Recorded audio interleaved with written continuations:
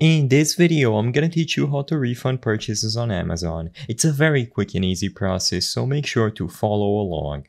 The most secure and convenient way to request a refund for any purchases that you have made inside of Amazon is through their website. So using a web browser on your computer or your phone, go to amazon.com, and when you arrive at the website, sign into your account. If you scroll down all the way to the bottom, you will be able to find these options that I'm gonna highlight here: returns and replacements. So as you can see under let us help you, you will be able to click returns and replacements.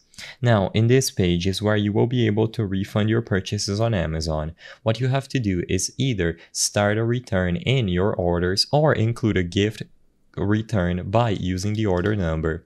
I highly recommend that you also read through some of the frequently asked questions, because depending on your product, you might or might not be eligible for a refund. So make sure that you fall under their return policy, and as long as you do, you will be able to start a refund by tapping on this option, start a return based on your orders, and you should be able to find this button that I've highlighted on screen when you go to your orders. Unfortunately, I cannot display this process on screen because I don't have any recent purchases, but as long as you do, you will be able to use that option to include a reason for your refund and proceed to the best way to request your refund. You can choose from a variety of options, and as long as you return the product, you will be able to get your money back.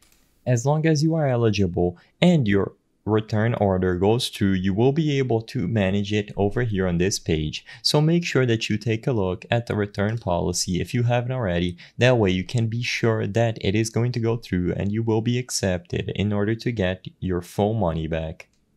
I hope I was able to help you on how to refund purchases on Amazon. If this video helped you, please be sure to leave a like and subscribe for more quick and easy tips.